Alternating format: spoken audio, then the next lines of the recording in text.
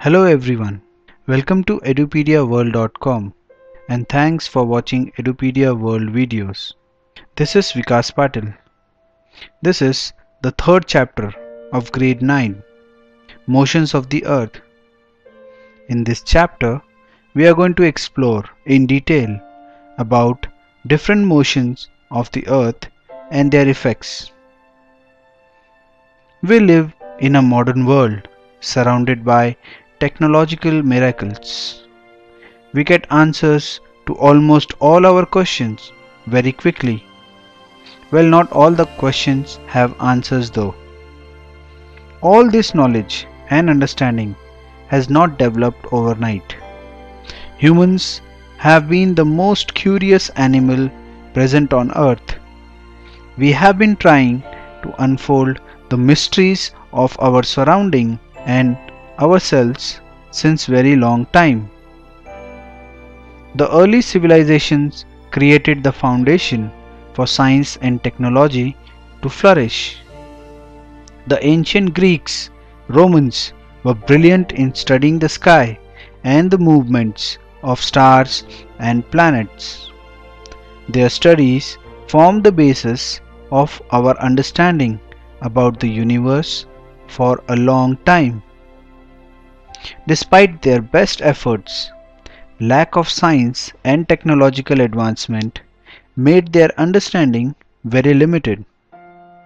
For a long time, people believed that the earth was flat and stood still at the center of the solar system. In 300 BC, Aristarchus of Samos discovered that the earth spins every day and not the stars. He also told people that the earth travels around the sun. These ideas were not accepted by the orthodox people until Ferdinand Magellan, the Spanish explorer, returned to Spain in his ship Victoria after sailing round the world, proving once and for all that the earth was round. Later on, many people helped in developing accurate understanding about how our solar system and its members work along with other heavenly bodies in the universe. Today, with the help of modern equipment, we are well aware of the way our earth is working in tandem with its neighbors of the solar system and the universe. In this chapter, we will look into different motions of our earth and how they influence our life.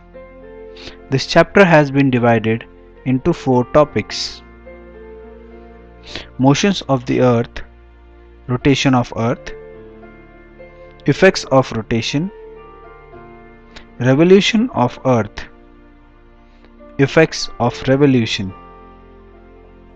This is the first session of this chapter. In this session, we are going to learn in detail about various motions of our earth and specifically rotation of our earth. In this session, we are going to try and achieve the following objectives: acquire knowledge about the different motions of the earth, develop understanding about rotation, acquire knowledge about how the earth axis is inclined. Before we begin our exploration about rotation of earth, let us look at some of the common misconceptions that exist regarding the same. Many people have this misconception that the earth rotates from east to west. Some people believe that the speed of earth's rotation is same at all places. Some of us think that the earth's axis is vertical. Few people believe all places on earth experience 12 hours of day and 12 hours of night throughout the year. Some of us think that there are only two motions of the earth. Well, all these are myths. Let's find out what the real facts are. Our earth is a large spherical ball, just like other planets and stars that we see in the sky. It has a radius of more than 6,000 kilometers and circumference of more than 40,000 kilometers. Our earth undergoes multiple motions. Well, our earth is not a perfect sphere.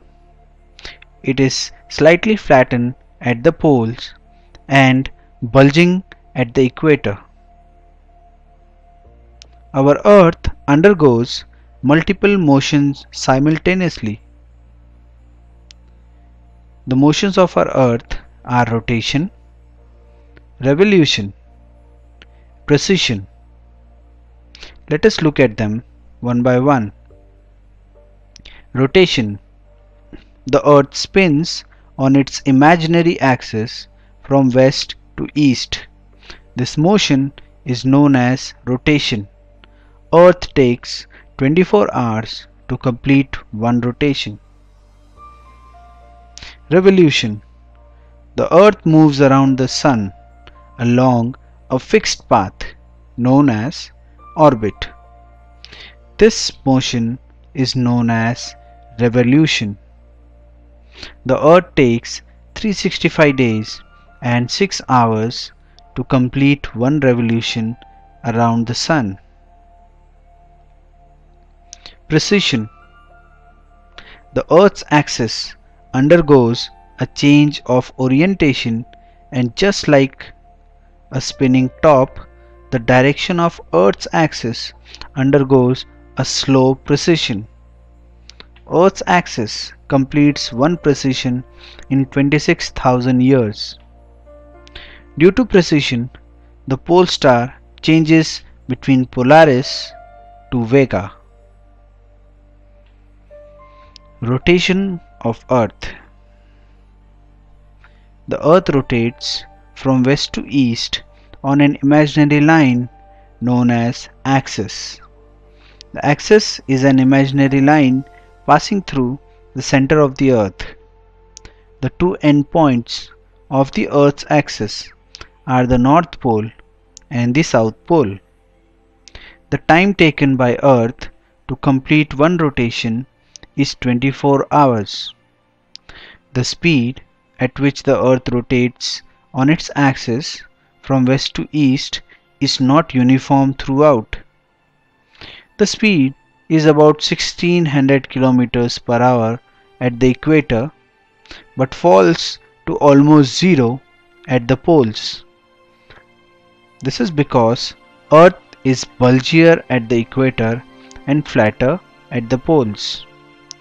The circumference of the Earth at the equator is the largest. So if the Earth takes 24 hours to rotate once, the speed will have to be more at the equator. Look at the speed of the Earth's rotation at different latitudes. At 0 degrees, it is 1669.9 kilometers per hour. As we move to higher latitudes, the circumference of the Earth reduces. So does the speed of rotation. As we reach close to 60 degrees, the speed becomes half of what it is at equator.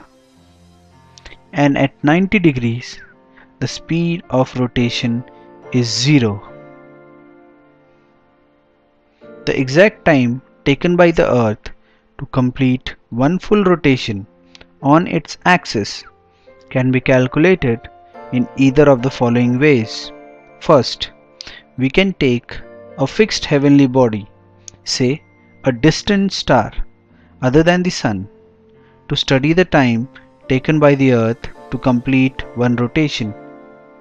The interval of time between two successive passage of the distant star over the observer's meridian is known as a sidereal day. The term sidereal has been derived from a Latin word sidus, meaning a star. The length of a sidereal day is 23 hours, 56 minutes and 4 seconds. When the duration of time for one complete rotation is calculated as an interval of time between two successive passages of the midday sun over the observer's meridian, it is known as the solar day. The average length of the solar day is exactly 24 hours. The solar day is longer than the sidereal day by 3 minutes and 56 seconds. The axis on which the earth rotates is not vertical. If the axis was vertical, then every place on the earth would have had 12 hours of daylight and 12 hours of darkness daily. But this is not true. We know that there are more hours of sunlight during the summer season than during the winter season, especially in places located far away from the equator. The pole experiences 6 months of complete daylight followed by 6 months of darkness. The reason for this lies in the inclined axis of the earth. You will understand this better in the following sessions of this chapter. The axis of the earth is inclined at an angle of 66.5 degrees from the plane of ecliptic or 23.5 degrees from the perpendicular to the plane of ecliptic. The inclination is always in the same direction, that is, towards the pole star in the celestial sphere. As the pole star is at an infinite distance from the earth, the axis of the earth remains inclined to the same direction in all changing positions around the sun. This is called parallelism of the axis. This was all for the session. In the next session, we will focus on the effects of rotation of Earth. Don't forget to watch. Thank you.